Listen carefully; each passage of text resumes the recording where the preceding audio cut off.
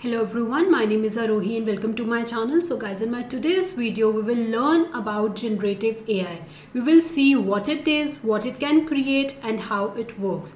Additionally, I'll also cover some common questions that arise when we discuss about generative AI or large language models. Like, what are the resources needed to train generative AI models?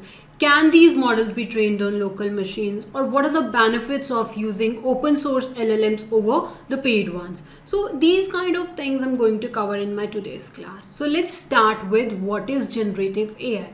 Generative AI can generate new content which can be images, text, audios and videos.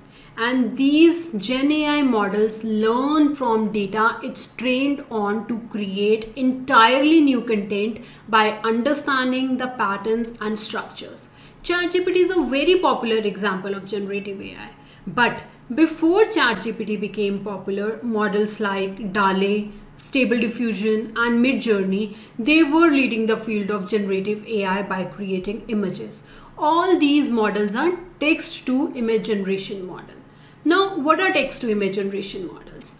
Text to image generation models takes input in the form of text prompts and they produce an output matching the description. So suppose if you write a text prompt saying giraffe wearing a hat and sunglasses standing in a park, so this text to image generation model will generate an image that visually represents this description. DALL-E model was introduced in January 2021 and now we have DALL-E 2, which is an updated version, and using DALL-E 2 we can create images from text prompts. And another example is Stable Diffusion model. So Stable Diffusion models were introduced in August 2022 and the current version of Stable Diffusion model is Stable Diffusion XL 1.0. It can also make images guided by text prompts. You can also use Stable Diffusion models on your local computers, means you can generate images using Stable Diffusion models on your local machines. But if you want to generate images using DALL-E model or Midjourney, then you need to, then you need cloud services for that. Let me know in comment section if you want me to make a video on how to use Stable Diffusion models on a PC to generate images. Okay, so these are the models that we have before ChatGPT. Okay, but when ChatGPT was launched and it became very popular and widely used, ChatGPT is an app powered by GPT-4, which is an LLM developed by OpenAI. And prior to GPT-4, it was GPT 3.5 and GPT-3. Okay, and GPT-5 is also coming. So ChatGPT is running on which LLM? GPT-4. And with ChatGPT, text generation models came to existence, they became popular, and since then, since the time ChatGPT was released, we have seen the development of various large language models like Llama 3 by Meta, then Mistral 7B, Gemini, which is a model by Google, then Gemma is there, which is another model by Google. We have Claude 3 by Anthropic. Like this, there are various large language models now. Now let's talk about video generation models. Recently, Runway introduced its AI video generation model Gen 3 Alpha and they made it accessible to everyone. This AI model is capable of generating realistic video clips up to 10 seconds long. Let's check this model out. Just scroll down. These are the different video examples and on each video there is a prompt. Okay, just scroll down and we can see. Okay, let's see this example here.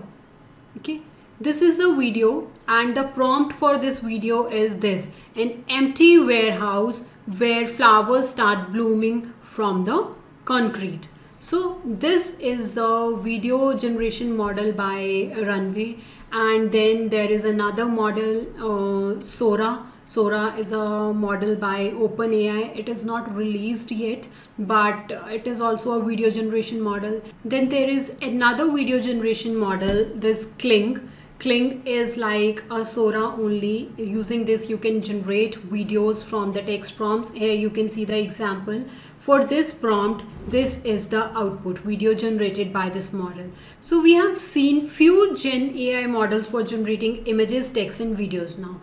Now let's explore the various deep learning network architectures which are used in creating generative AI models. First is generative adversarial networks, GANs.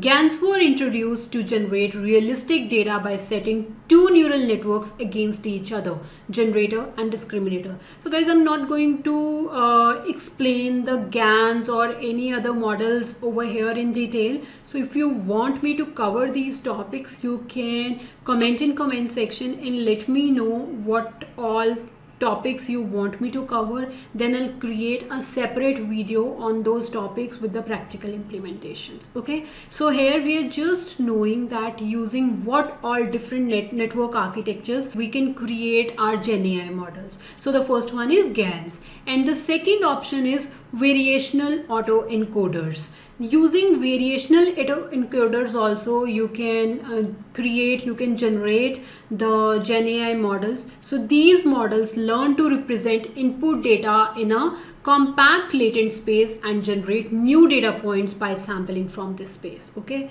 and then we have transformers. Transformers were originally developed for natural language processing tasks, and transformers have shown impressive capabilities in generating text and images. LLMs like GPT 3.5 or 4 and then Llama models, they were based on transformer network only. And then we have diffusion models. These models refine the generation process by modeling how data changes over time, which leads to creation of high quality images and text. So all these models can generate high quality images, text and other content based on the data they were trained on. So see, the network architecture of all these models are different, but the goal is same. Using all these network architectures, you can create your own LLM. Now we know what is generative AI, what kind of data it can generate, and we have seen few generative AI models also. Now let's look at how generative AI work. So the first task is training the model, and to train the generative AI model, we need huge data sets that contain examples of the type of content they are meant to generate. So for example, a text generation model needs training data that contains large collection of books, articles and websites. And if we talk about image generation model need training data based on large collection of images. And then during training, generative AI model learns to recognize patterns and relationships within the data. So once we have a trained generative model, this model is then used to generate new content. And for generating new content, the Gen AI model takes in input and use its learned model to generate new examples. And see guys, developing a generative AI model is a process that requires continuous iteration and improvement. Why we need this continuous iteration and improvement? Because to refine the model output, to refine the way how model generate new content. Okay, so the generative AI model takes feedback to improve how they generate content. And once the model is trained, you can now deploy it, and it can be integrated into applications or services where it interacts with users, generate text or answer the questions or perform any other NLP task based on the context and the input provided.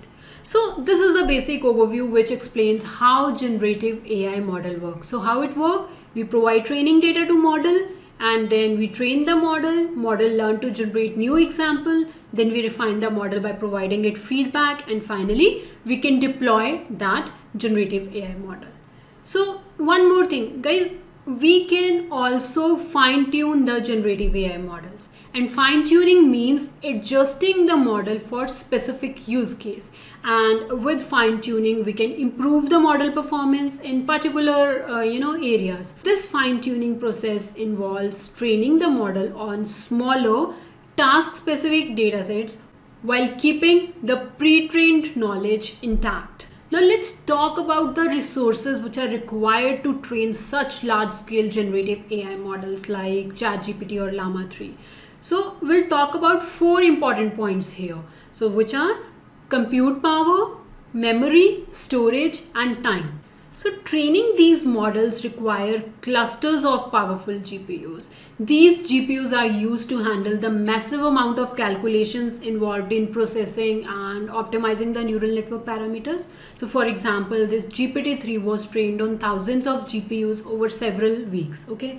And then if we talk about memory, so generative AI models have large memory requirements due to their size and the amount of data they need to process simultaneously during training. And next thing is storage. So to train LLMs, we need large scale data sets. And these large scale data sets and model checkpoints require substantial storage capacity to store and access data efficiently during training. And then time. To train such models can take weeks or even months depending upon the size of the dataset and then the model architecture and the available compute resources. So the next question is, can we train LLM on our local machines? So it is generally impractical to train models like ChatGPT or Llama 3 on a standard local machine due to the high compute and the memory requirements. So these models are typically trained on cloud-based platforms that provide access to scalable resources like GPUs. We can't train the LLMs on local machines, but we can fine-tune them. And you can fine-tune the LLM as per your requirement, as per your use cases. For example, open source models like Llama 3, so they provide pre-trained models that can be fine-tuned for a specific task or applications without needing to start the training from scratch. So by utilizing these pre-trained models, developer can save significant cost associated with data collection, processing, and the compute resources that are required for initial training. Now let's talk about some benefits of open source LLMs over the paid ones. So the commercial LLMs raise concerns about data leaks and unauthorized access to sensitive information.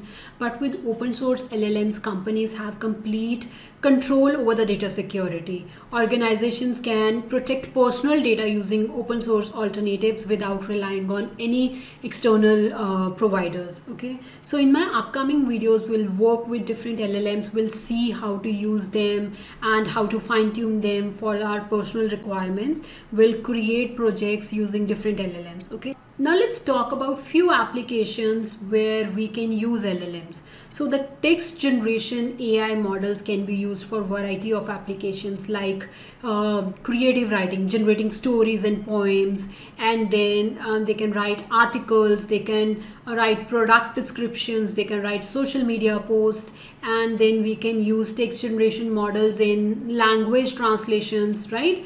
And we can use text generation models in conversational agents, like to when you want to create chatbots or virtual assistants with natural language processing. Over there we can use such models. And if we talk about image generation models, we can use them for creative arts when you want to generate unique artwork based on textual descriptions. Okay, so this is what generative AI is, and I hope this video is helpful. And guys, if you like my content, please like, share and subscribe my channel. Thank you for watching.